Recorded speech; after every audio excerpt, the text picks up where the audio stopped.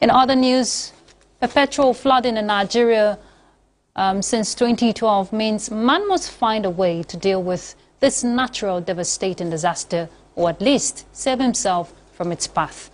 As the rains set in, the very familiar occurrences are expected, and so caution and adequate preparations must, as a matter of urgency, be made to keep man and his environment from unwanted loss that has continued to displace communities. Charles Alpha will tell us more.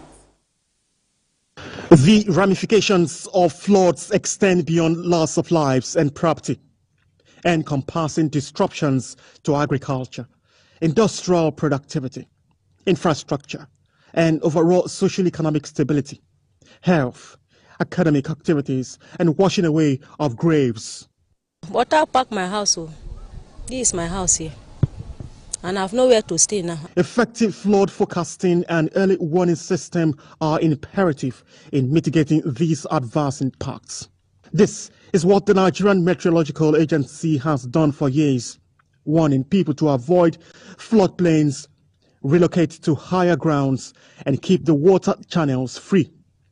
But those who have been constantly flooded, those that have lost valuables over the years, remain adamant. And the question will be, why?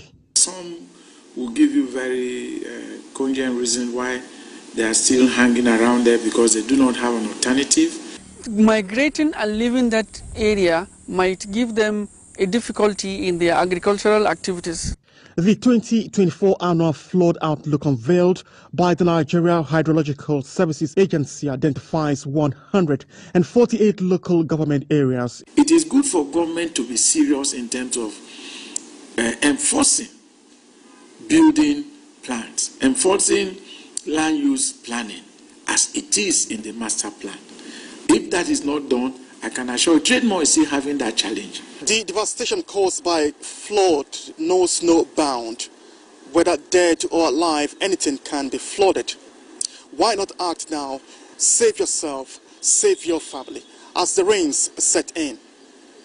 Charles Alpha, NTA News.